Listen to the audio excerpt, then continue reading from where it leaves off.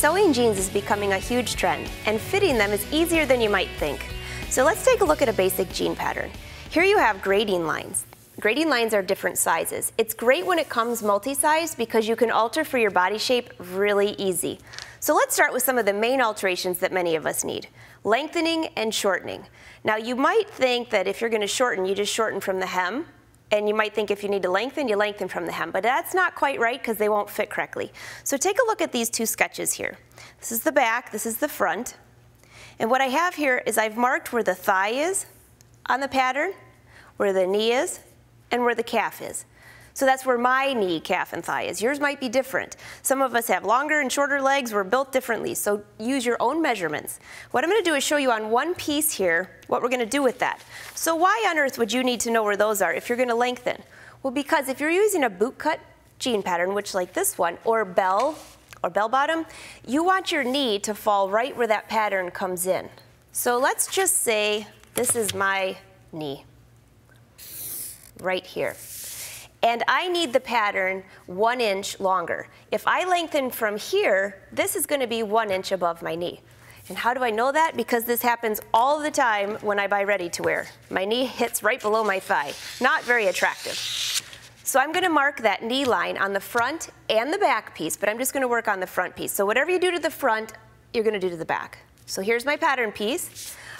Make sure that I'm going to make a lot of alterations on this one pattern, so we're just going to tape it to this yellow paper behind. What you need to make sure, this is your grain line, and I'm always going to line up my ruler with the grain line. Because if you skew it at all, then your jean pattern is really going to be a mess. The grain line is very, very, very important. All right, so there we have that, and it looks like that's just about 1 inch. So if you need to lengthen an inch, you're going to go that way. If you need to shorten, do the same thing. Now, if you find that this falls right where your knee is, you're going to do this alteration down here at the calf instead, or higher. So measure it on your own body. If you're finding that the pattern narrows above or below your knee, then that's where you're going to shorten from, here, or lengthen. Pretty simple. So all I would do is tape that to the bottom piece. And they call it truing your lines. Here is where I'm just going to use those lines. And they have really nice rulers. If you have one of those, so it's even better. Just make sure. And you're just going to line those up with your pattern size. Okay, that's one thing. So that's lengthening or shortening. Again, from here, here, or here. Now what if you want to shorten? I've got a little mini pattern here. What happens if you wanted to shorten that? Let's just say we wanted to shorten it from here.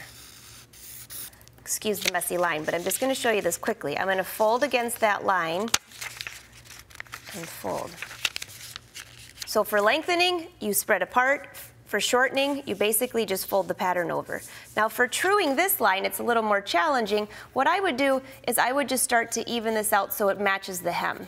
Okay, so just kind of give yourself a nice line. If you're shortening a lot, you just want to make sure that you don't have a seam that goes straight out when it comes time to sew. So you'll just true that line. So there you go. So that's lengthening and shortening. What are some other common things that many of us have? Well, what about if you have hips that are a little bit bigger than the pattern? And many of the jean patterns are cut slender, especially the skinny jeans. So let's just say that you are typically this size here. Let's use this solid line here. I think that's a 2. And let's say that you're a 2 everywhere except in the hip. And let's just say you need to come out here for your hip. How would you know that? First of all, you would measure across your pattern. Many patterns give you the exact measurements of the pattern. That's your exact body measure, or the exact measurement of the garment. So you can take your measurement and compare it to that. It's very different than the outside of the envelope. So let's just say you're normally a size 2 and it looks like you're an 8, between an 8 and a 10. Well, that's going to be challenging, but not really, because you have all these lines as a guide. So what I normally do is I'll mark on my pattern. Let's just say the pattern fits perfectly through here, and then I need to go out to here. And after that, if you have a little bit fuller tummy, you want it to stay larger at the top. All I do is find, this is called, it's like a hip curve, a hip ruler. I'm just going to kind of align this. So this will be my line here, and then we're going to go out. Okay? That's a little bit further out than the 2, so don't get confused. Let's just say that we fit here all the way up. whatever size that is. This measurement from here to here is on your body. And then we're gonna line up and go out to the hip. And then if you're a little bit fuller in the top, then I would just kind of ease that line around to here. The only thing you don't want is a sharp point. You do not want this to go out and then in. It needs to be a nice curve. Very simple. I told you it was easier than you thought, so all you have to do is measure and mark. Okay, so that's for a little bit larger hip. What happens if you want to shorten, you buy a pattern and the rise is too low or the rise is too high? This is a very, very easy alteration. And I got my little guys here to show you. What I do is I'll mark a line across the pattern, the back and the front. So we'll do it live right here on this one. Where you want to mark the line, you want it to be perpendicular to the grain line, okay? So line that up. And you also want it to cross the fly. Why would it matter if it crosses the fly? Because if you decide to lengthen your pattern and you do it way down here, you're not lengthening the zipper, which means you're not going to get your tush in the jeans. So that would be bad. So here's our line. And then what we're going to do is if we want to shorten it, we would fold along that line, and that would shorten our rise. But we're going to lengthen it because that's usually, well, I usually want to shorten it because I'm short-waisted, but I find that a lot of the people that are sewing the jean pattern, they want a little bit higher rise. So all you're going to do is cut that straight across like I did. One thing I want to point out is I have the pocket underneath of there, so because you're going to have to adjust this pocket length the same. Spread it apart as much as you need. Let's say 1 inch again. Lining up all of your seams the best that you can, and then you're going to just tape it down. And you'll do the same to the front and the back because you're going to need the side seams to meet. That is how easy it is to raise the rise. The one thing you want to keep in mind though is if you raise your rise up, your waist usually goes in. So let's just say your hips are out here and you just raise this up.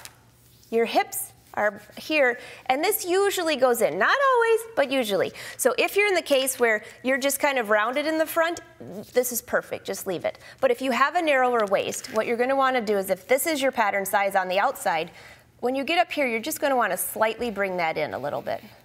And if you're afraid to do it on the pattern, just try the jeans on and you can take it in then. It's better to take it in because you know you're not going to be able to let it out. Okay, so that's one more alteration, raising and lowering. Now, when I did that, I would want to true these lines here. This is where the fly is going to go. So I would take my fly pieces and do the exact same thing for this. So as I showed you on here, for the back, I would do the same thing. There's my line. If I want to shorten the rise, I fold it under. Again, I would have to true that line right here or spread it apart. All right, let's go into one really tricky one. This is one that if you have a full tummy, this is a great alteration. It's a little complicated, so follow along. So the yellow paper underneath, don't get confused. That's our entire pattern now, okay? So if you need more room, they fit everywhere from here down. And I get this all the time. They fit perfect, but they don't fit good through here. Well, here's a very simple alteration. We're going to cut across. I'm going to give a line all the way across. Line up my grain line. Across. Here's two little visuals, if you'd like to see, as I'm doing this. See how this open and spreads? I go across to here, and then I'm going to do an angle right to the top. We're going to say that's the outside of our seam. When you do a lot of alterations on one pattern, it gets confusing what you're doing. So we're going to cut across here to here and cut up to here. The other thing is if you just open that, all you're going to end up with is kind of a swinging gait. So if you can follow these little marks here, you're going to cut down to here, but not through this point. Cut down to here, not through this point. This is cut. And then what do you end up with? This is where I'm bringing this little guy in. See how I have spread that open? So here was that bottom line I just showed you. These were little darts to help it spread apart. What this has done is it has given you more room for your tummy, and it's also made more room in the top, so if you have a fuller stomach area. I'm going to true that line, just like I've done here. And you'll blend this in. Now you'll need to try this on to make sure that this curve of the front crotch is perfect, but this is how you would leave a lot of extra room. Now, if you're really good, you can just draw it in, but this is a very technical way of doing this, but you make plenty of room for the tummy. So those are some of the main alterations for a pattern, and the last thing I want to mention is when you're doing your jean pattern, don't forget that it's your style, you're sewing these. So if it comes with this pocket, and it doesn't look good on you, you can change the angle, you can change the size, have fun with that. Now that's the easiest alteration. So enjoy these alterations and have fun sewing your jeans.